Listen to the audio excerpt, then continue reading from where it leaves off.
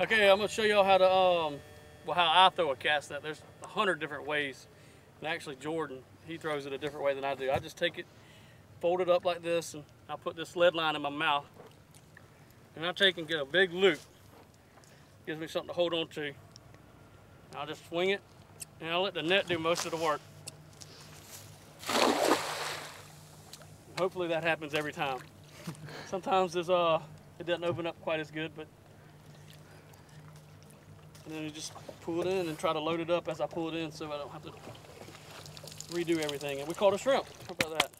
Woo! Thanks, Captain Jordan, and thanks, Captain Bruce, for taking us out shrimping today. We've got almost all of our limit, so we've got to pack it in and head out, but thanks for coming on along with us.